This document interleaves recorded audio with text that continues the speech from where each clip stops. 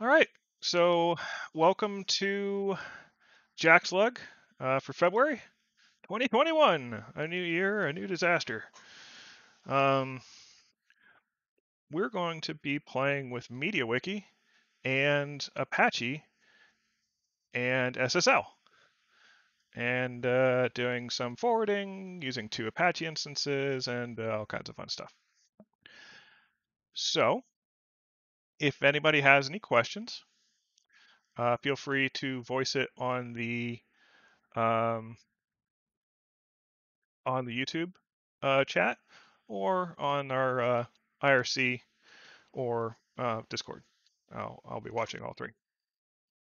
Um, all right, so I'm going to go ahead and show you what we're going to be more or less doing. I decided to play with a new app. I haven't never seen this one before. So there's a little Linux draw app. Um, it's called Drawing. It's a GNOME utility. So it works all right. It's ugly as sin, but I mean that's the default. I'm sure you can change the colors and stuff. So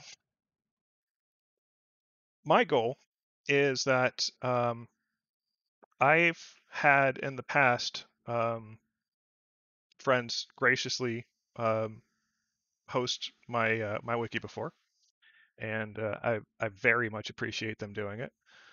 But either like they'll have a problem at their site, or like one of their coworkers will pull out a plug because he doesn't know what it is, and it's just kind of irritating for me because I put a lot of my stuff that I want to look at on that wiki. Now I've ended up creating an internal wiki for myself, but I really like sharing um, information and uh, helping out the community, right? So anything I can do to do that, the better. Uh, be it uh, making my own wiki and adding some resources, going out and adding resources to the greater wikis or Linux folks, and just helping people learn stuff. So I just try to help out my little side of the community, and that's part of what my wiki is about. So I know that some people do use my wiki, and it's been kind of broken since February when I had the last disaster. I kind of sudo moved it over to uh, GitHub, but their wiki is difficult to use in any capacity. Like it's very limited. Um, it's a great resource. I applaud them for doing it, and it's awesome for very simple sites, and especially sites that kind of just go over what a project is doing. It's awesome. I love it. It's just not what I was looking for uh, dealing with my stuff. So I like using Mediawiki, and so that's what we're going to look at today. So because I've had issues in the past with several different hosts, and I'm actually going to be hosting this through one of the ones that one of my friends hosts for me, um, which again, it's amazing. I love that. But you could do this with like an AWS host or something like a free or a cheap AWS host or something hosted out on the internet.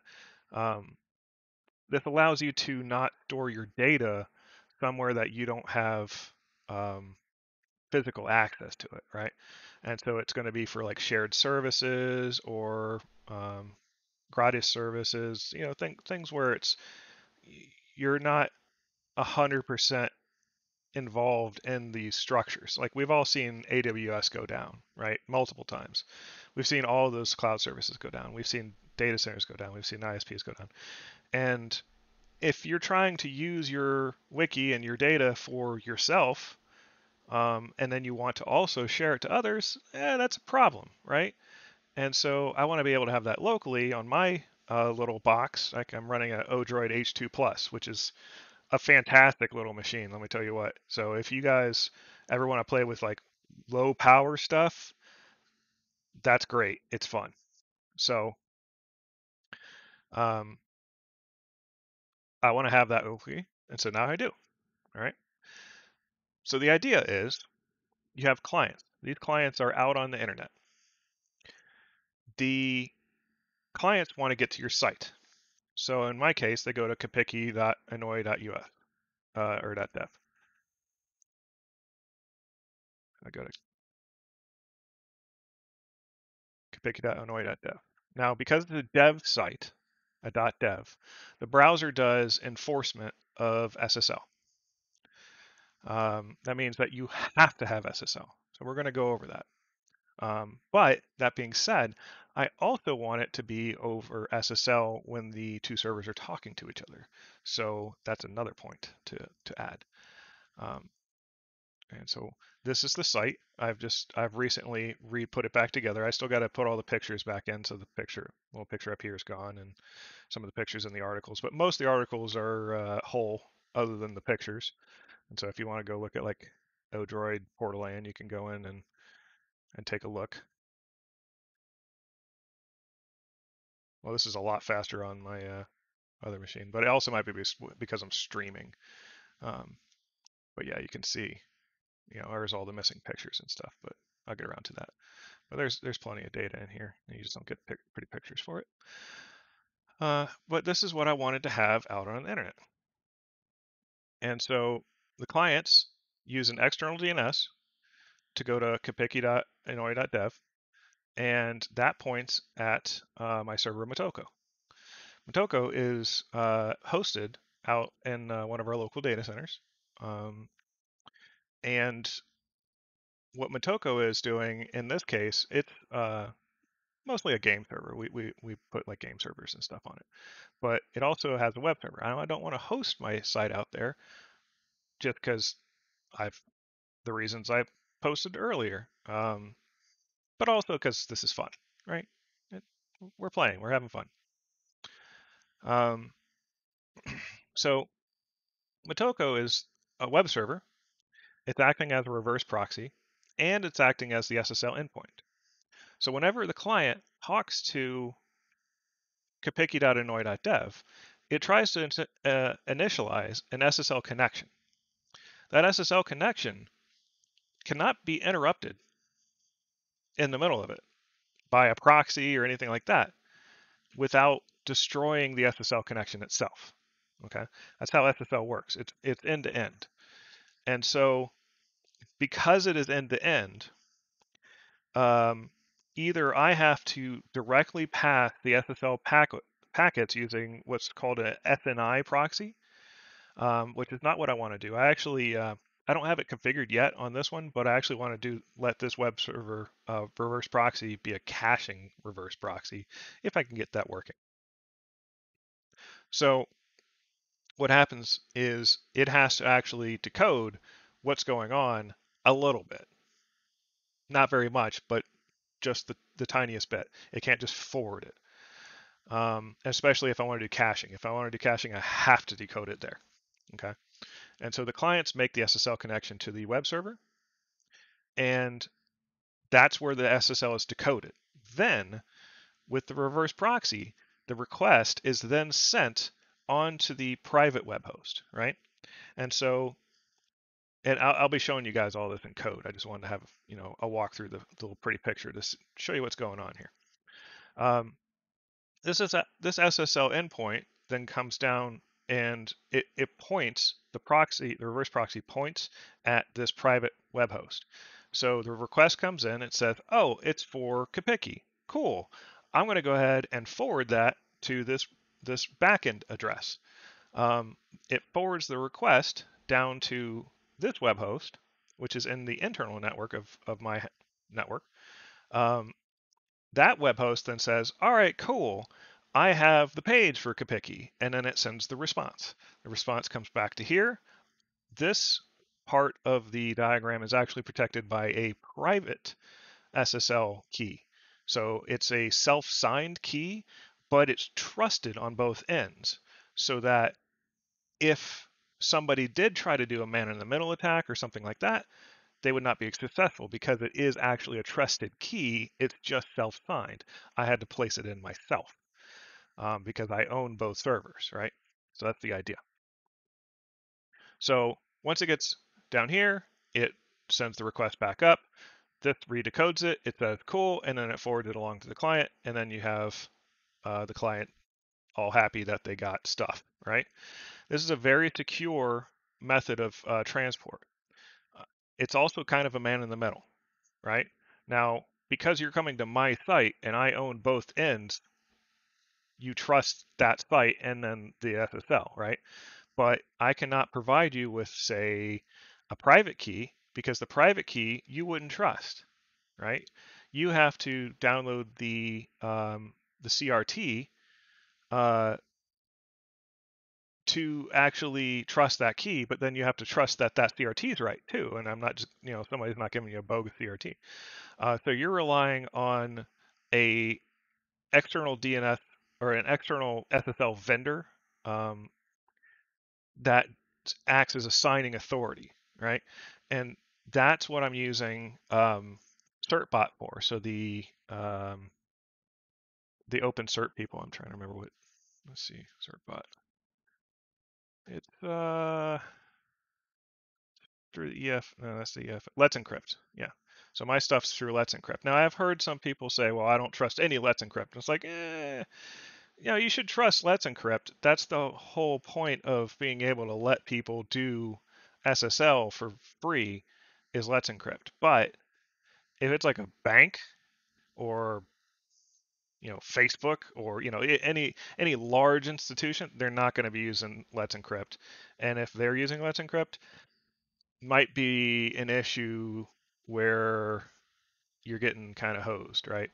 And that's why a lot of the like the .dev has SSL enforcing. There's other URLs that are actually, and it's a real big problem when you're trying to do your own networking stuff, like I do, and trying to like force your packets around the way that I want them routed, right? So there's things like if Google doesn't have a particular route or a particular DNS or something like that, it just won't work.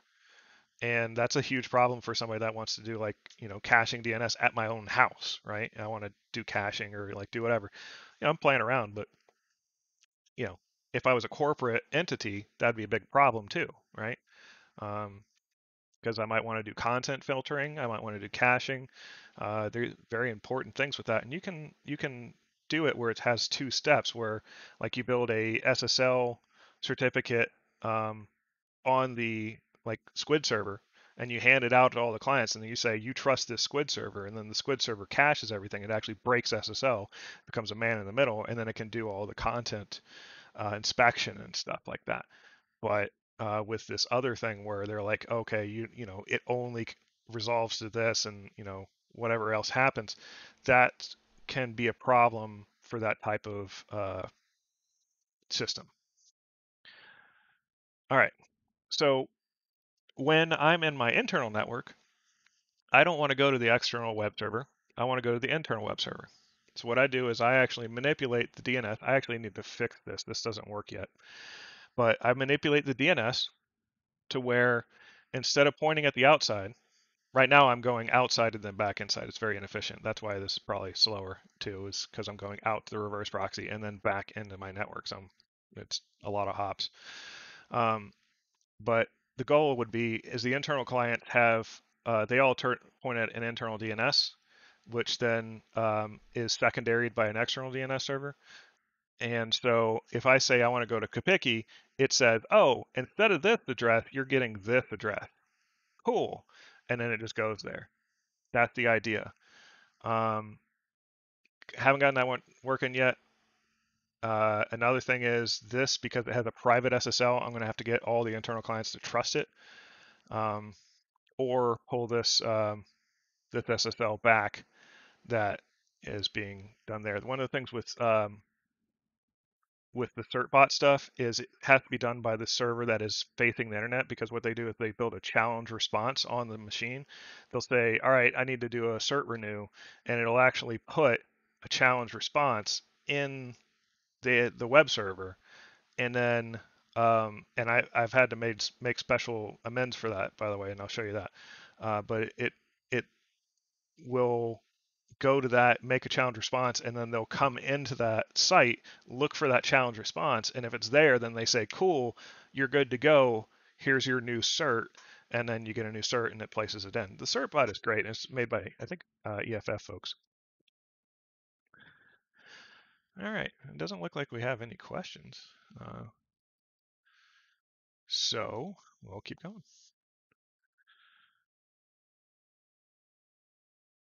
I see Will typing.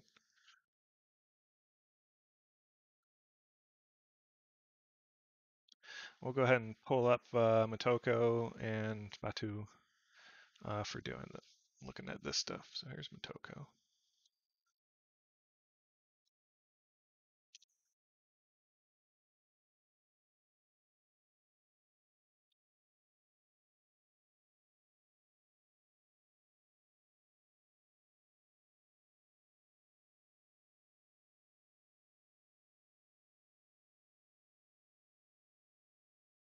So Will said that he does NFS mounting on servers for challenge things, and that can lead to some interesting stuff. I don't particularly like doing NFS over the internet, um, but you could probably do it securely and host things there. One of the other ways I was considering doing this is instead of having it be a reverse proxy, actually just rsync everything up, because what I'm doing is I like hosting Mediawiki using no SQL, or it's not called no SQL. It's is it? Mm, I can't remember.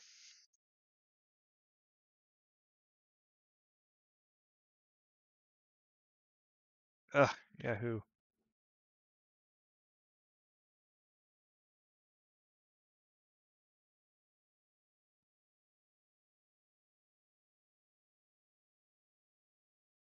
Oh, come on. This is not what I was looking for. Let's go to installing and SQLite. That's what I use. SQLite. SQLite is basically a file. It's very simple. It's not very efficient, but I run a really small site and almost nobody goes to it. And this is real simple. And it's to back it up, you just copy the file and that's it. You're done. So I like SQLite. I like it a lot. I've done it with Postgres. I've done it with MariaDB or MySQL. Um, they work great. That is I believe MySQL is the preferred way that they tell you to use. Um, Most of the tools and everything are made to do MySQL as opposed to SQLite and Postgres. Postgres and SQLite are definitely second-rate citizens in this environment. Um, Most people use MySQL. So if you're looking for supportability, go with MySQL or MariaDB. MariaDB is more or less just an open source branch. It's a branch of it's a fork of MySQL. So um, let's go take a look, shall we? All right. Where are my other notes? Do. There we go. All right. So the first thing, we need to point at our web server. So I use Google DNS, and I point at Will said MySQL is not actually free. That's new to me. I thought there was just a straight up open source version of it, but apparently it has dual licenses. Um, so MySQL is owned by Oracle now, and as far as I know, it's still, you can still download it and use it, you know, no payment. But oops, ugh, really? This is why nobody uses Yahoo. It just it like I go MySQL and it says Azure dot connect for like what dev art dot, what does any of this have to do with MySQL? I bet you this is all like ads or something. Ads related to. Yeah. So literally the entire first page is ads. That's why nobody uses Yahoo. I mean, Google's not a whole lot better at that, but for serious.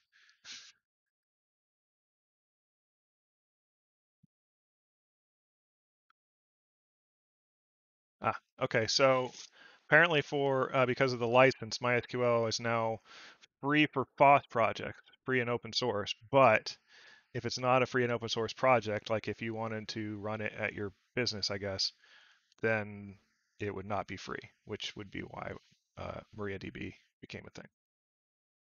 That's unfortunate. Amusingly, though, Oracle Linux is becoming the new family favorite because it is free, and CentOS is going away, which is very unfortunate. Oh, I gotta change this thing.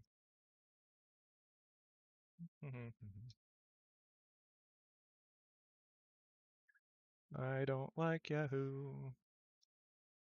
It's a terrible search engine. You know what? DuckDuckGo, that's fine. DuckDuckGo works all right.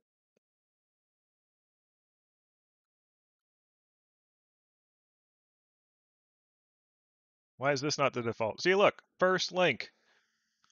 DuckDuckGo is great. But yeah, Oracle Linux, I would suggest that as a potential source for CentOS. Oh, look at that. They're even advertising it for it now. Yeah, cool. Anyway, um, so what we're going to do here is I'm gonna look at the Apache configuration on Motoko. So on Motoko, I'm running Debian. So it's going to be Etsy Apache 2, and then site enabled, and then I have Kapiki in here. All right. It starts off where I left off. Okay. So let's go ahead and look at both of them. This Batu is actually running Gentoo, and they're irritatingly different. Like that's, I don't think I'm running different version. Like I'm running Apache 2 on both, but why the configs are different, I'm not sure. But they are. It probably can take both, but eh, whoops, that's what I want to go. Apache, and then vhosts. Becky.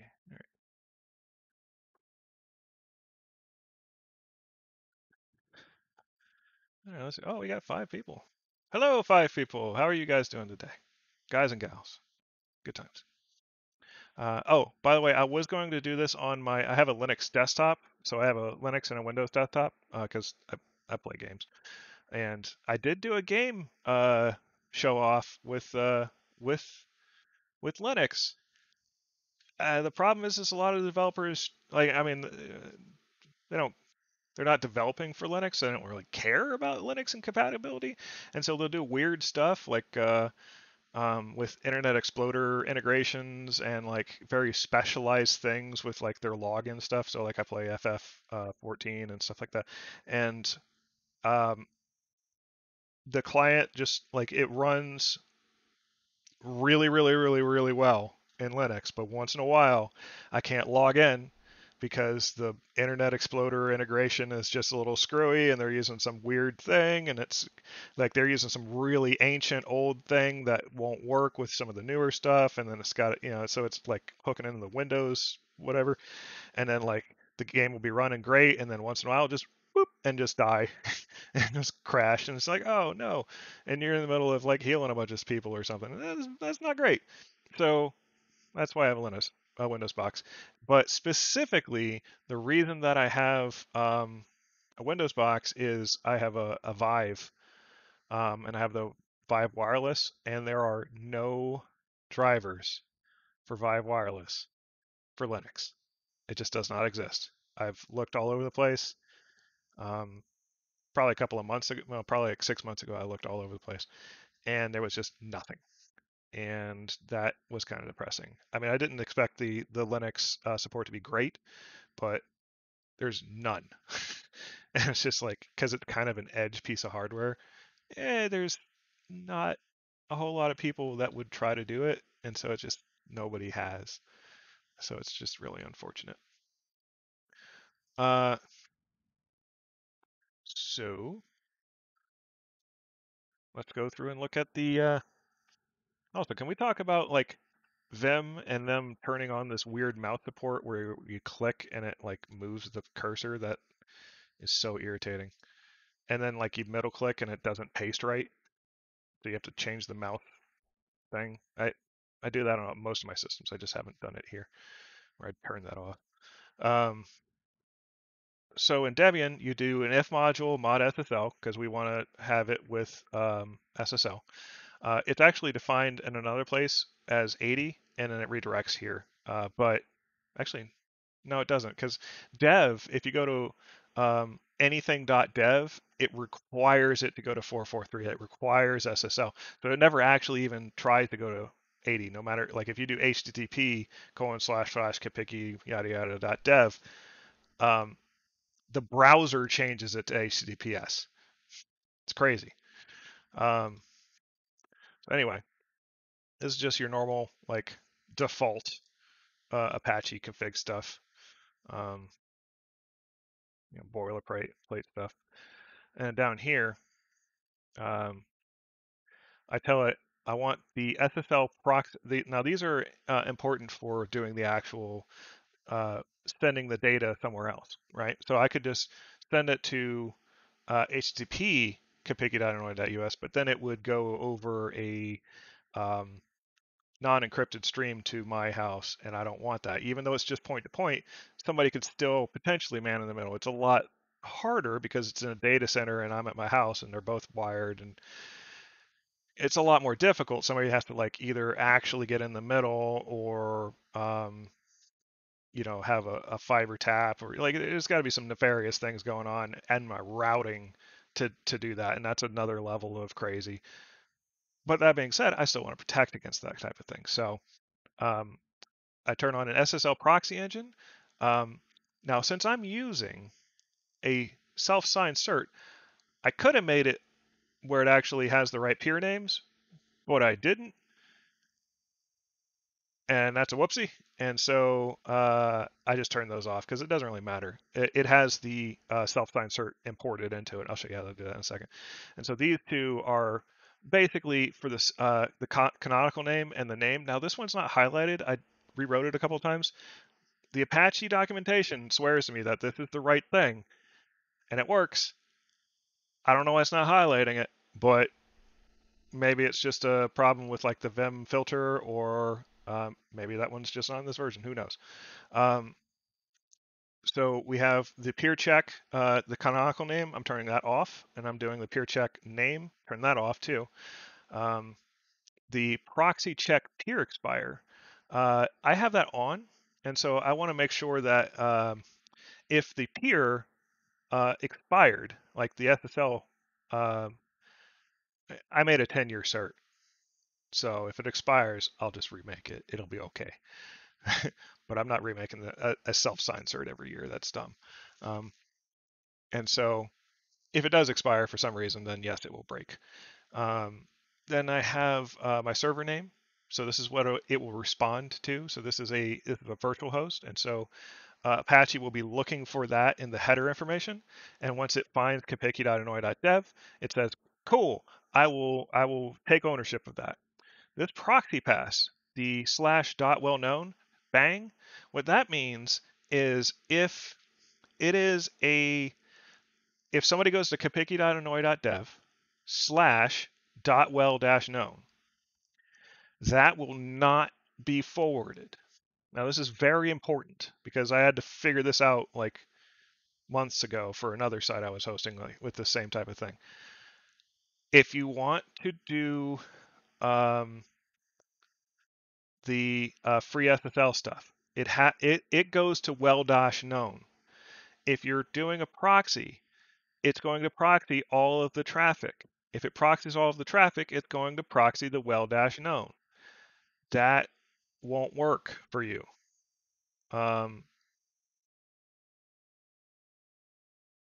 The only way it would work for you is if you're doing the SSL cert on the back end. And because I want to do this as a caching server, I don't want to do that. I want this thing to decode it. So I tell it don't proxy that.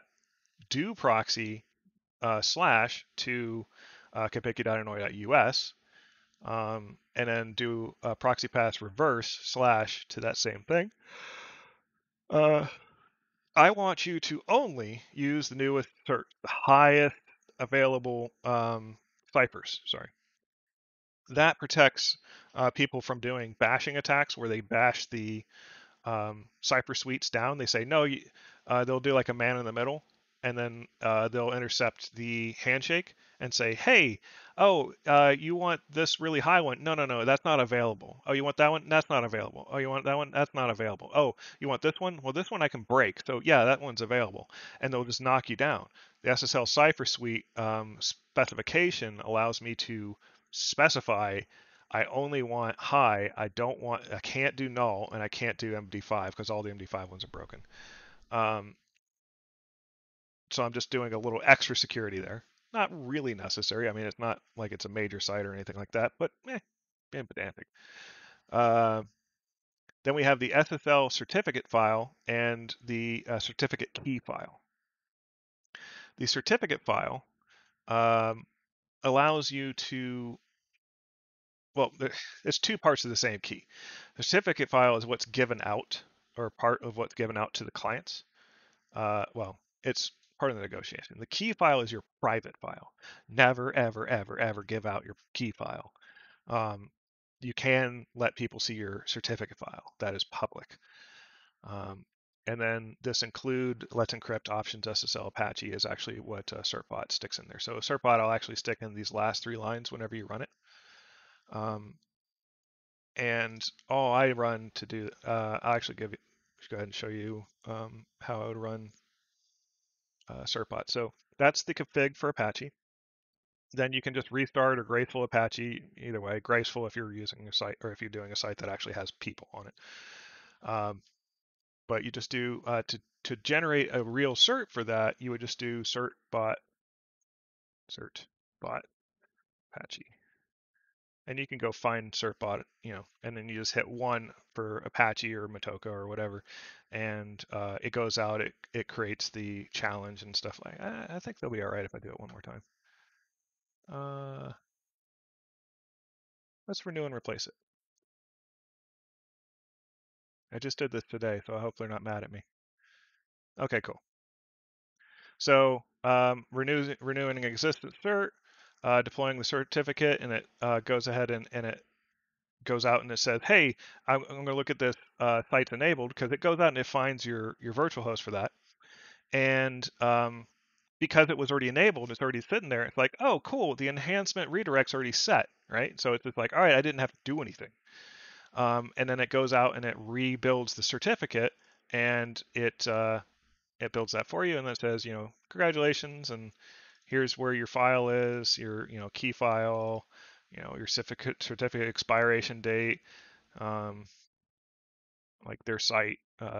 So good on the EFF folks. Yeah, certbot will throttle you, but I did it. I've done it twice in one day, so like I think it'll be all right. Yeah. So that's certbot. So that builds what I've shown you up to now is this section of it. So it's just the web server and setting up the reverse proxy, right? And so I have a cert that clients can talk to. The web server is listening on 443. It's trying to respond to the correct address. It has the SSL cert for that correct address, and it's pointing at the backend server. Now, what I want to do is we'll look at the backend server's configuration and then look at how we built the private SSL. So the backend configuration is this right here. We have a virtual host, 443 again, because I only want to listen on 443 for this. I don't really care to listen on 80. I might do 80 for my internal stuff, but one of the things that you have to watch out for with Mediawiki is it has an internal configuration that uh, will redirect you to whatever page it is configured to. So I have it configured for kapiki.annoy.dev. So if you get to it somehow, like if I go to it internally or something and I go to kapiki.annoy.us, even though the web server will respond to that, even though the web server will put you into the correct place and give you everything that is right, the responses that you get for every link, every redirect, every single different thing from MediaWiki will be kapiki.annoy.dev, right? And that'll really kind of mess up your day. Now, if you go and you change the DNS and do different stuff, that's great, but then we have to deal with like this thing using a self-signed cert, and that's going to be what my problem will be.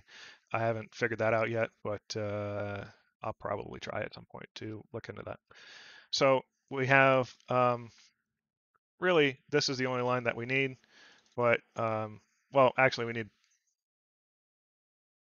really this one only. The dev one, not really, because the dev one's being handled by the front end server. The front end server is trying to get to it by hitting this, and so this server needs to respond on the one that the front end server is trying to hit, right? And so it's trying to hit that. So it's going to respond with that. Now, whenever things respond and it responds with the config.annoy.dev, that's going all the way to the client, and then the client hits a link and then it goes to config.annoy.dev, which is the front end server, which then comes back to the server anyway. So that path is totally fine. As you can see, it works just fine. We do our include, which I don't remember where that came from. I think that's just kind of a default thing in this. My document root is www.kapiki, which is where the site is hosted out of physically on the disk.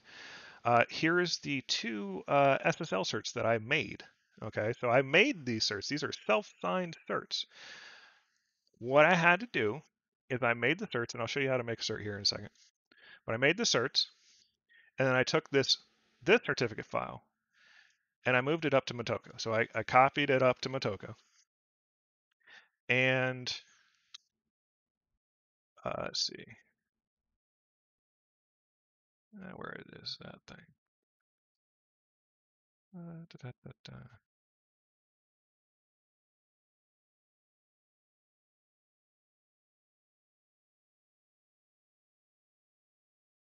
Sorry about that. I just need to find my cert. I'm trying to remember where it is. There it is. And then update. So on Motoko, if we go to this CA search directory, you can see that I have the cert file. This was copied. I made the cert here, so it makes a cert and a key file. And then I copied that up here, put it into user local share CA certificates, and then I ran this utility, update CA certificates verbose. And what that does is it imports it. Well, grep it, yes, grep it, but I didn't remember what the command was or where it was sitting, so I just kind of went up and looked. What he's talking about is this. So you do history, grep, update, right? So boom. Uh, so I ran this, and you can run it again. And what it is it goes through and it does stuff. But when I ran it, it added one, right? And so now the server trusts that certificate, right? And even though it's self-signed, it is secure. So if somebody else puts a different self-signed cert in there, it will reject it, right? Because it actually trusts the cert that I made. So that's very important if you want to have an actual secure connection. Um, all right, and we'll get to how I generated those in a second. I want to turn SSL engine on. This is different than how the Debian one did it.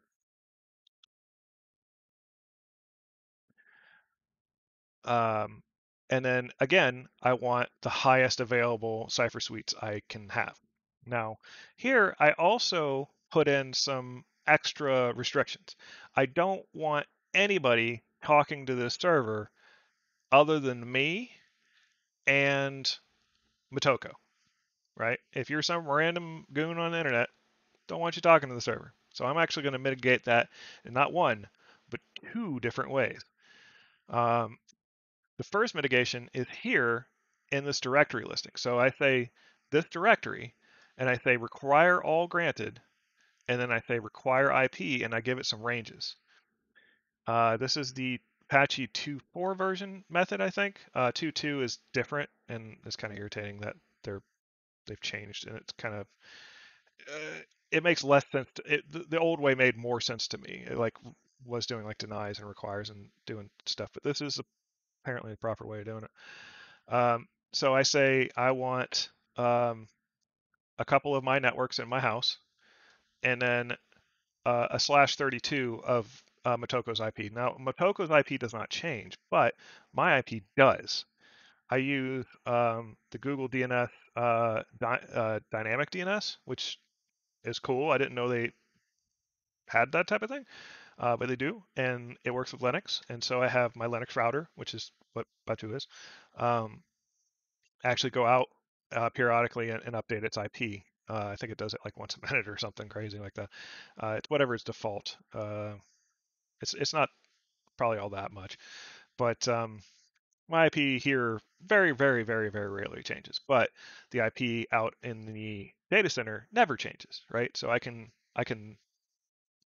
like I'm using DNS to point at a moving target from Motoko, but then allowances for Motoko to talk at that point that is moving around is hard coded saying like no, only this IP can talk to it.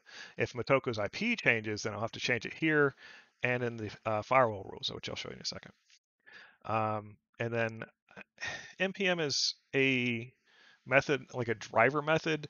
I couldn't really like this is like a default that sits around in the Gentoo stuff, and they don't have any documentation on it that I've seen in the Gentoo docs. I'm sure I could find it on Apache docs if I really cared a lot, but I looked around for a minute and I just didn't. Most of the time it's like npm prefork that you ever see like npm whatever, and this is just by default npm per user. Uh, it worked. I don't know. It's an optimization. So that's that for Batu. All right. Now we've established our client to our web server, our reverse proxy, and our SSL tunnel back here. Well, it's not a tunnel, but our SSL connection back to here, our web host, and our private SSL. So let's go look at how we generated our private SSL. So to generate a private SSL, this is the actual command I ran. See if it'll paste. Boop. Yeah, cool. So I used OpenSSL, and I say rec, which I think is a request, x509, which is a type, uh, nodes. I don't remember what nodes does. Days, days it defaults to 365, which is 1 year.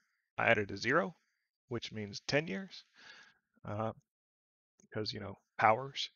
Um, New key. I'm generating a new key. RSA is the key type. It was the key encrypt. It's the key crypt type. It's the cipher. Um, and then I want to do 4096. So that's actually it defaults to 2048, but 4096 is as much as RSA will do.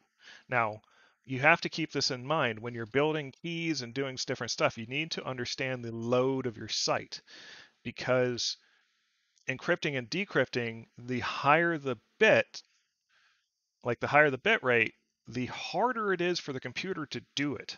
All right. So decoding and encoding. And so if you have, like, if you're Google or Facebook, right? They don't want to do 4096 bits on their key. That is ridiculous. That is huge. And like they would be wasting so much CPU time just talking to people, right?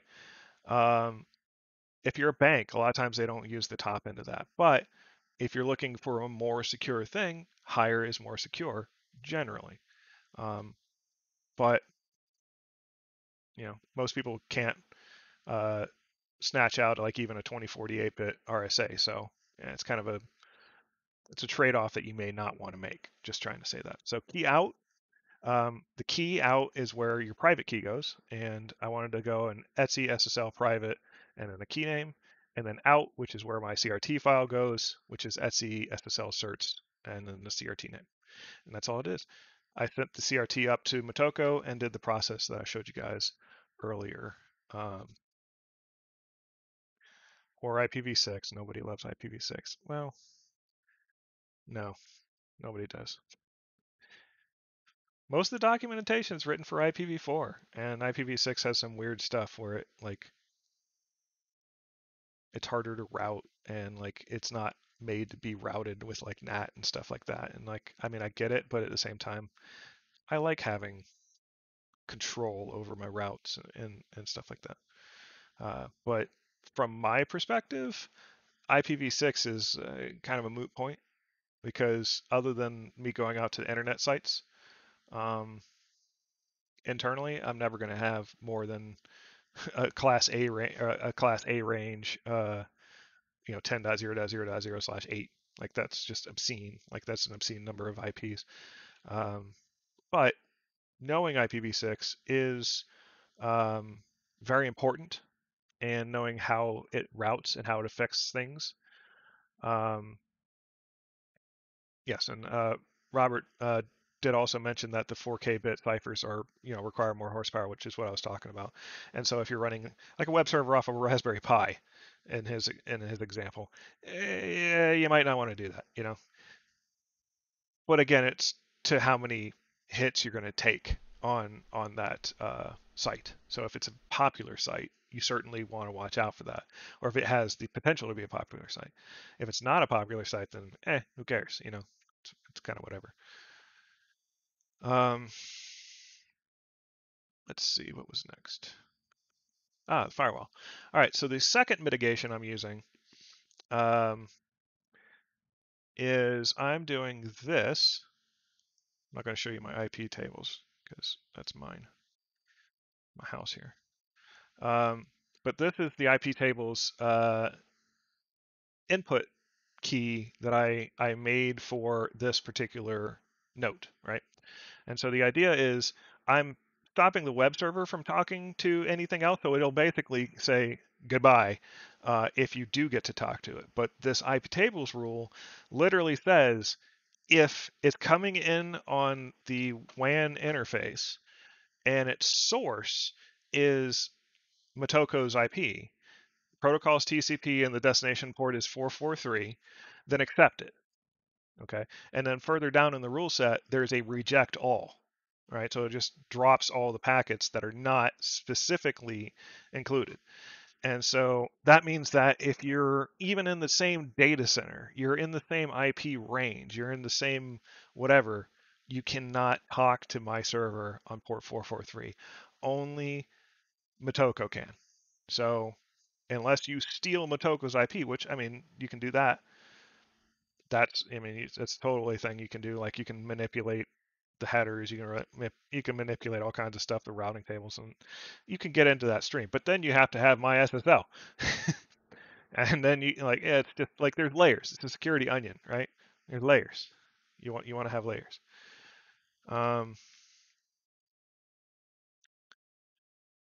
So I think that's about it. Let me see. Is there anything in the picture that we wanted to keep going on? Private SSL, web host, security.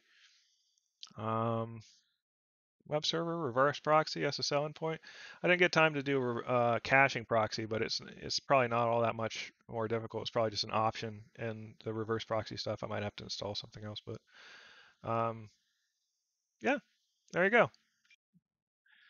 It's my fastest 55 minutes, including like some setup and stuff. So 50 minutes. um, I hope that you guys enjoyed it. It was kind of uh, a last minute thing. Um,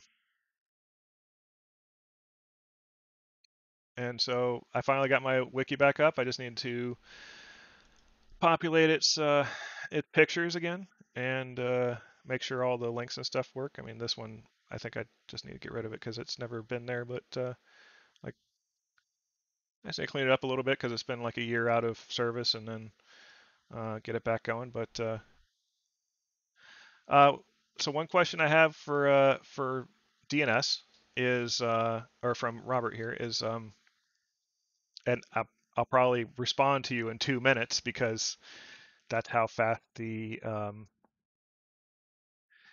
to get a really good picture, you have to slow down uh, the stream latency. So stream latency gives you normal, low latency, and ultra low latency. Normal latency is what we're using, which means that it looks good, but it takes a while to get out.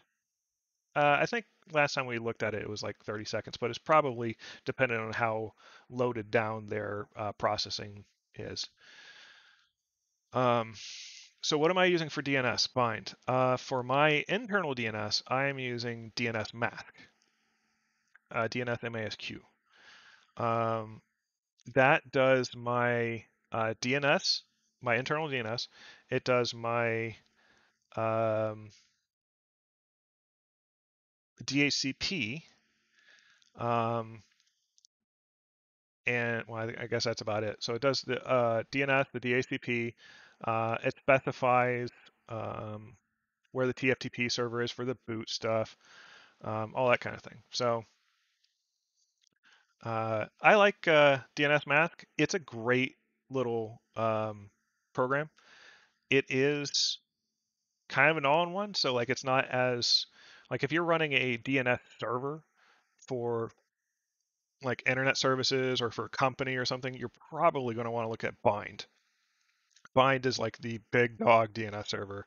It's a lot more complex to set up, but it's a lot more capable, right? DNS Mask is amazing for a home gamer. It is easy to configure. It runs great, and I like it. I like it a lot. Will is not a fan of DNS Mask. He is uh, a bind fan, an ISC DHCPD. Yeah. So yeah, ISC DHCPD is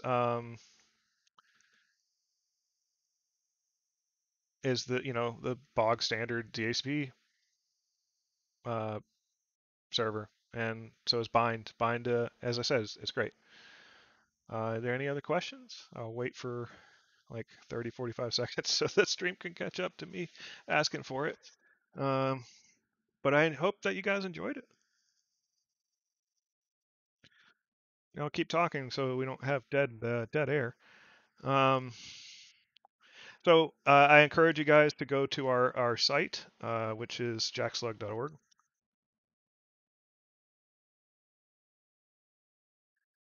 And down here, you can see that we have the YouTube stream that you're watching, and then we have our Discord server, and then we have our Lush, right? So we'll be hanging out on IRC later on. Um, but we have actually a pretty decent number of people on the Discord server. It's growing and growing. People come in and ask questions, and chew the rag, and have a good time on there. I very much encourage folks to jump onto IRC. We had a huge amount of people on it the other day, and now we're just back down to Will, myself, and JBLZ, which I'm not sure who that is, but yeah. Uh,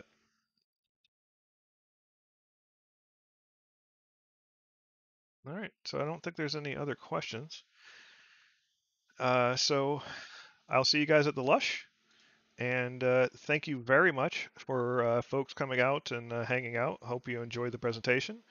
And we'll see you next month, third Wednesday of the month, every month. Um, if anybody wants to help present, those are very, very welcome. I love having other people present stuff, and it's a good time for me and the other folks. So